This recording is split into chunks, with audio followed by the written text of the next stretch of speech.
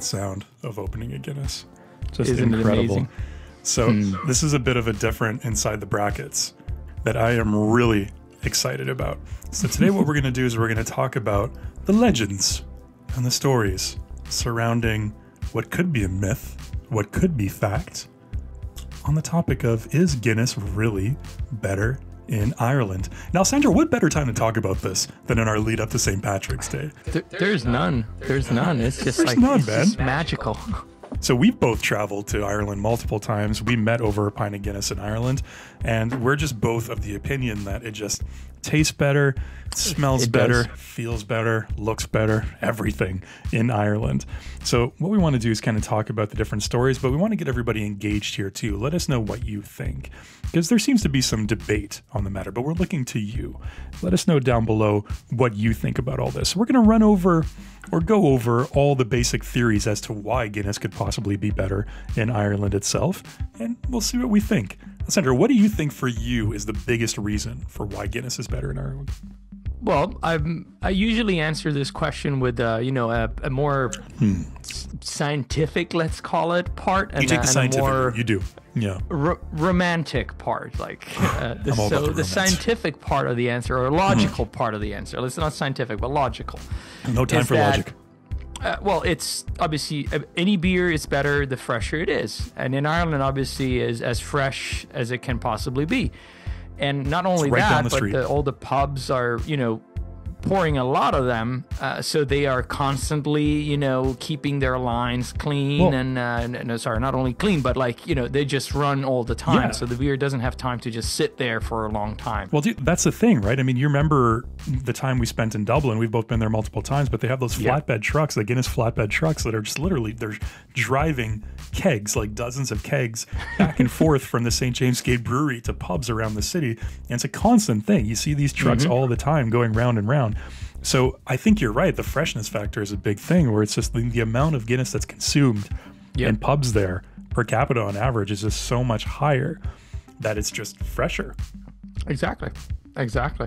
And, and you can attach to that the fact that, maybe their lines are very short. Maybe, they are clean more often. Maybe there's a little bit more attention to the whole process and the presentation, the cleaning of the glasses and all of that, which all factors into any kind of beer experience. 100%, right? Especially the length of the lines, like you mentioned, right? Apparently they have...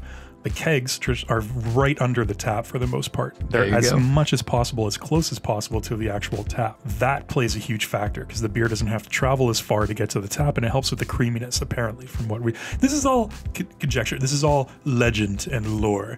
So please let us know down below if you have any facts that contradict this, or if you have any opinions that contradict this. We would love to hear. But if you're looking at the general stories that are out there, that is one of the main things, combined with the freshness. So there is a theory out there that we are debunking, that we have debunked. We're the mythbusters of beer, so to speak. But there are a lot of people that think that pasteurization has to do with it. And there are some rumors around about this, about how the beer that's being exported is pasteurized more to increase the shelf life. So pasteurization being exposing the beer to really, really high temperatures that kill off bacteria, right? So this is not true. So we can debunk this right away. We spoke to somebody at Diageo who confirmed this for us. There is no difference in the actual beer itself that you would get in a keg in Ireland or that you would get in a can that you buy anywhere else. But then again, the freshness factor comes into play, right? How long has that beer been sitting in the can, as opposed to how long has the beer been sitting in a keg that you're drinking in a pub in Ireland? So exactly, that's something to consider. But here's the other part of the question, right? Or the answer, let's say, the more romantic aspect, which is where and why I say that Guinness is better in Ireland, and it's because just you are sitting in Ireland and you're you're in an Irish pub, and the atmosphere is different. Even the air smells like Guinness there, because especially if you're in Dublin, it does. When you're within like a 20-minute walk of that brewery, you can smell the roasted malts. Like it's the air smells like it. Yeah, it smells like Dublin. Guinness, sorry, I meant. One and the same, my friend. One and the same. Cheers, everybody. Let us know down below. Have you been to Dublin? Have you gotten a pint of Guinness anywhere in Ireland? Let us know if you have. What's your favorite that you've had? What do you think is the best? What do you think about if there's a difference between Guinness where you are as opposed to getting Guinness back in the homeland in Ireland? We'd love to hear from you. Cheers, everybody. Sláinte. Happy St. Patrick's Day. Sláinte. Cheers.